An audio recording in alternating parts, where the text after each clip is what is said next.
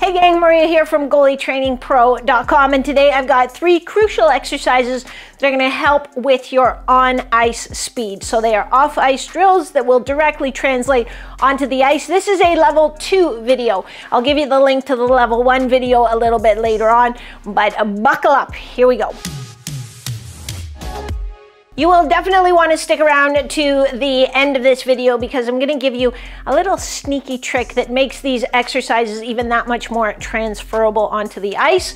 I also want to point out that your speed, your on-ice speed, is built upon a strong foundation of mobility, stability, and strength. So if you aren't doing the off-ice training that helps you develop those qualities, this really isn't going to maximize your performance, or you're not going to get maximum benefit out of these specific drills because you just don't have the tools in your toolbox. So you should be working regularly on your mobility training and be doing a functional type of training, which doesn't just mean kettlebells and bands. It means training that is going to help you do what you need to do on the ice. And then these are one piece of that puzzle. Let's get started with the first exercise. The first exercise I'm going to give you is a lateral hop and stick for a 2 count.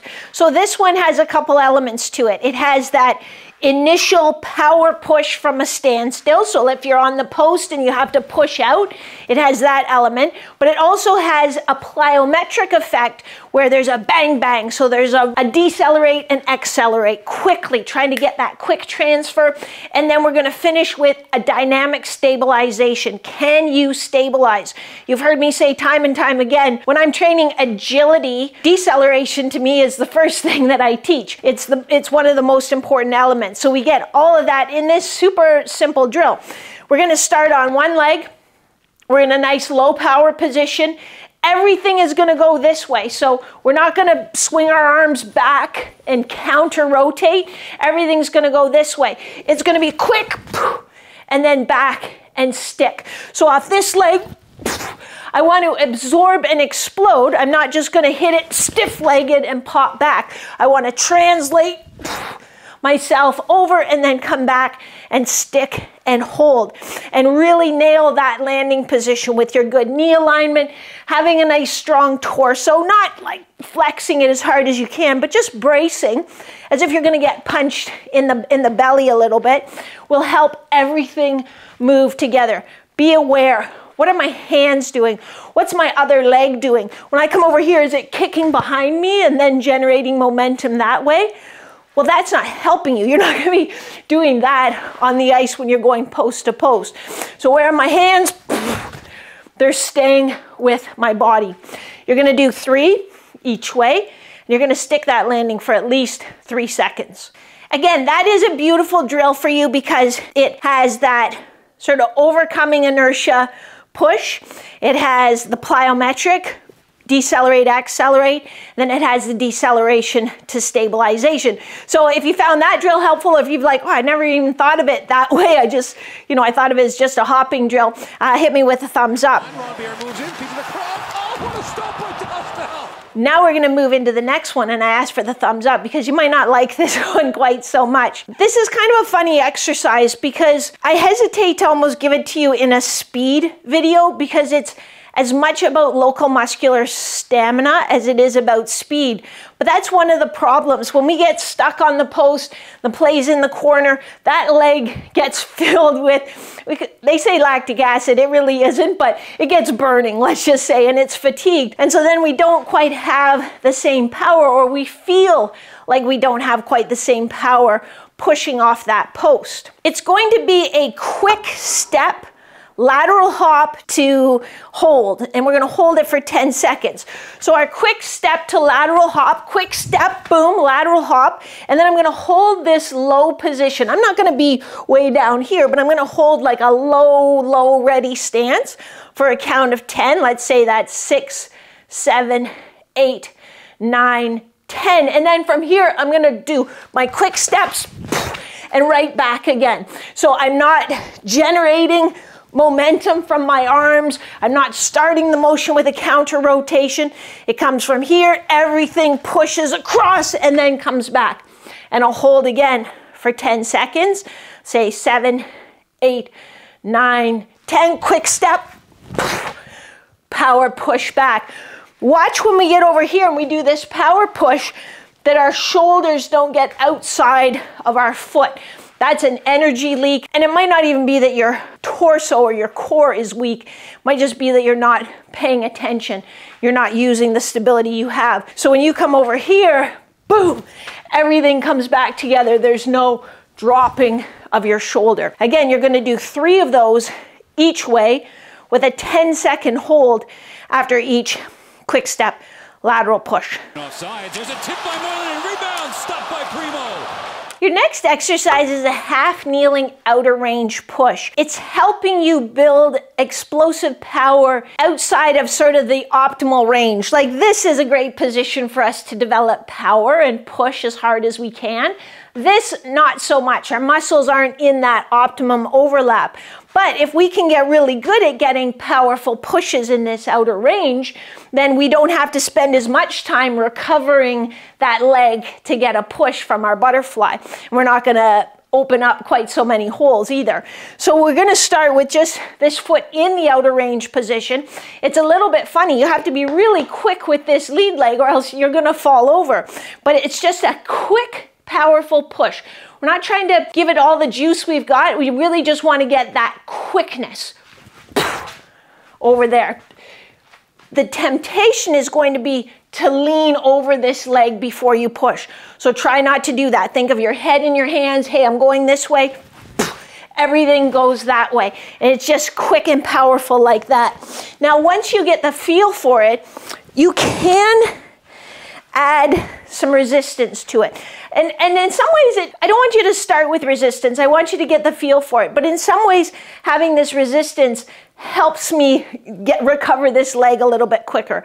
But it's just that much. For this one, you'll do 3 sets of 3 repetitions each way. And it's a deliberate practice, just like I showed you. We're not trying to link them together. We're just trying to get that quick push, reset. Quick push, reset. Luukkonen, a couple of big stops to keep this game scoreless. I told you if you stuck around this long that I was going to give you a bonus drill. And it's not even so much of a drill, it's just a different way to do your drills. And just, again, don't confuse this with your speed and power training, your pure speed and power training. This is more of an agility reaction training, but it's just a way that we can add that read and react element to our game, because it's one thing to know, okay, I'm gonna do a outer range lateral push now versus, oh, now the situation requires that I do that. So I'm gonna give you a really simple example, but I'm using an app. There is a free version and a paid version. The paid version is obviously nice because you can, save workouts and go through things, but the free version works really well too. It's called Switched On. I don't work for them. I don't have an affiliate code. I don't even know these people, but it's a fantastic app that I've used with Goalies probably for the last 5 years. So when you come into the dashboard, there's different setups, but we're going to do something really simple. I've set up, you can set up your own patterns. So I'll have ones with Goalies in the Turning Pro coaching program where it's like, even to keep it simple, it might be like, this one we're gonna do red, I'm gonna go to my right, green, I'm gonna go to my left. But then it might also have numbers in there, and it's like, okay, so red is going to your right, green is going to your left, or whatever I said. But then on odd numbers, you're gonna go to your right, and on even numbers, you're gonna go to your left. So then it's not just like, oh, green, green, red, red. It's like, oh, okay, now there's a number, what is that, odd or even, which way do I go? Today I'm going to show you just the super simple version. We're going to go red and green. We're going to start from stance, but you could also do it from your butterfly, and I'll give you an example of how to do that. If we're trying to train speed with these things rather than stamina, then we want to keep the work intervals quite short. We're going to go 10 seconds, which actually is a little bit on the longer side, but you're going to get 50 seconds of recovery. So you can rest, you can work on puck handling, you can stretch, whatever you want in that 50 seconds, as long as it's an active recovery, and do not cut it short, please. Please. So let's have a look and see how this goes. Red is going to be right, green is going to be left, just to make it easy for me. So I have my phone set up just here, and I have it so that it flashes the color, and then there's a white space. So I have time to recover before I start reacting. Green, red, green, red, green, green, red, red, green, green, red. So you can see how, and I have it off to the side a little bit, so I have to keep checking. So I could set it up if I really want to work on shoulder check, see who's hovering around the net. I could even set it up here to my side so that I have to keep checking. I could give myself a longer or a shorter reset interval. I could set that reset interval to a random amount of time so we don't know when the signal's going to come. I can have, this is why we take 50 seconds of rest. But I can have arrows, numbers, colors. There's tons of patterns that we can do with it. I use it a ton in our off-season stamina training so that they're working, but they're also having to keep mentally aware of what's going on. So again, that last drill isn't pure speed training, it's agility training. It's speed combined with a read and react or a task, but it's a great next progression. I just wanted to share it with you as this is a level 2 video. If you haven't done the level 1 video yet, then definitely check that out here. That's the place to start. It's this whole idea like you need to walk before you can run sort of thing. So I know you guys are keen and you want to do the harder stuff, but please start with that foundation first.